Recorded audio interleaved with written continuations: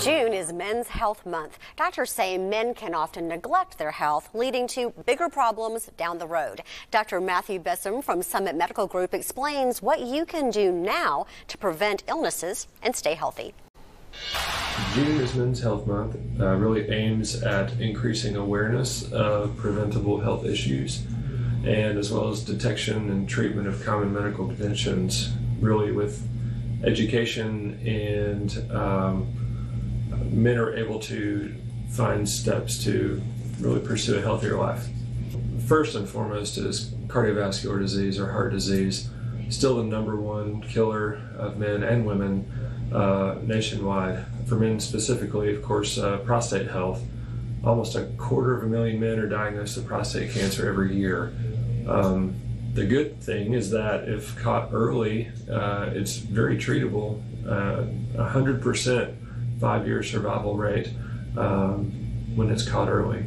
You know, they say an ounce of prevention is worth a pound of cure. And there's so much to be said for a healthy, sustainable diet, not these crash diets that come and go, but a healthy, sustainable diet and exercise. So recommendations are 120, 150 minutes a week of cardiovascular exercise. And then obviously coming in and seeing your primary care physician and finding out what underlying things can't be seen or you don't have symptoms that we can identify early and help you live a healthier life. Men currently see their physicians probably less than half as many times as women see their physicians a year, and perhaps consequently have a higher mortality rate for the same medical conditions that women have, including heart disease or diabetes. And so whether it's a macho thing or can't find time thing, it's just super important to at least annually get that primary care provider to see you and see what's kind of going on the inside of you. Just because you feel okay and don't have symptoms of things doesn't mean there's something going on.